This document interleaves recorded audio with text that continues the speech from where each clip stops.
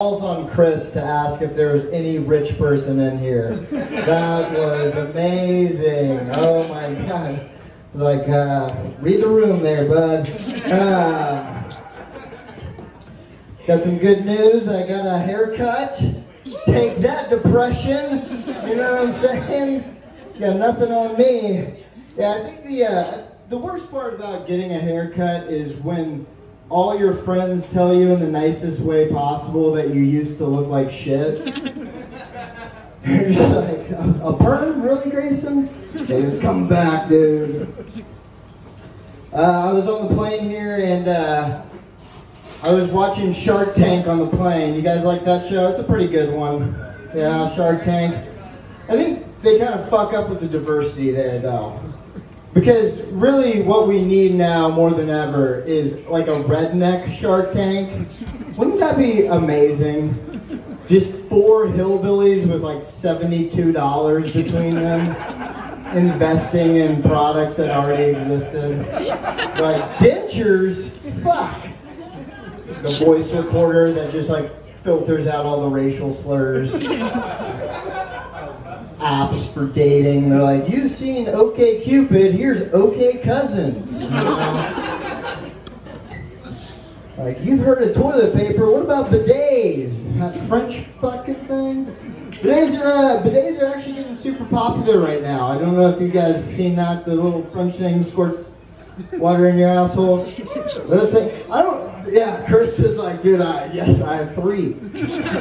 And 1 toilet. It's a jacuzzi. No, bidets are getting popular, and I don't know if I'm like for bidets or against bidets. I think they're just gonna cause like a ton of confusion.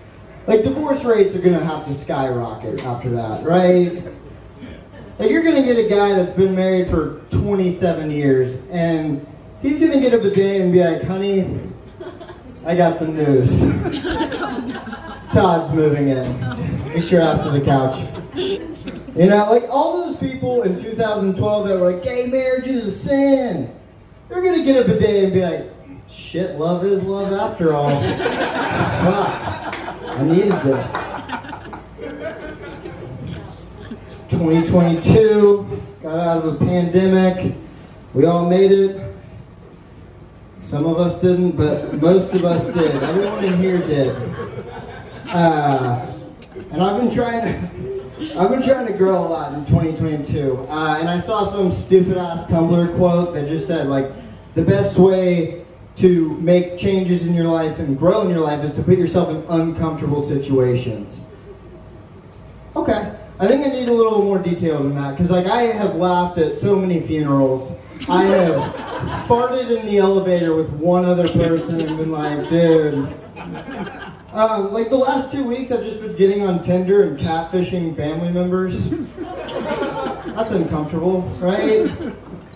Like one of my family members was like, you were sending those dick pics? And I was like, Grandma, you were screenshotting them, so get your ass back to eHarmony. Old bitch. No, I'm just kidding. She's almost dead. I have had a sad few weeks, though. I've been, working on a lot of things, and I accidentally did relapse. I shot heroin in the backyard. And I know what you're thinking. Grayson, why would you name a dog Heroin? But at the time, there was a Lorde album, and it was amazing. So, don't get on me for that shit. But yeah, good news and bad news. I found one fun fact. I found out that there's a lot of cultures out there that it's actually perfectly, I didn't find out that I was like, holy shit, there's more white people. Oh my God, what the fuck? That would never happen. But I found out that in a lot of cultures, it's actually perfectly acceptable to live with your parents until marriage. A lot of Asian cultures, a lot of Hispanic cultures do this. And that was good news for me, because I've always been told I'm a fucking loser for living with my mom in my late 20s. Turns out I'm not a loser at all. I'm just depressed. I'm extremely cultured, you know? I'm like Anthony Bourdain, I just can't afford the rope yet. You guys don't keep laughing, I want to do it. Now, I'll leave you guys with this. Fun fact about Trader Joe's, if anyone goes there, overpriced pecans and whatnot. Trader Joe's, in Trader Joe's, every cashier has to ask each customer a question when they're checking out. I don't know if you've been in the service industry, but that is a fucking nightmare, okay? And you can always kind of tell how long they've been working by the kind of questions they ask. Like I was in a Trader Joe's, I was getting one thing only. I was getting pizza dough. Pizza dough, that's it. That's all there was to it. So I was like checking out, and he was like, hey, how you doing? And here comes the question. I was just like wondering what it might be. And he like just scans the pizza dough and like looks at it, and he was like, have you ever had pizza? I was like, sir, I am 29, an American, and have high blood pressure. Yes, sir, I've been around it a few times. Okay, I gotta give him credit, because I would have done way worse.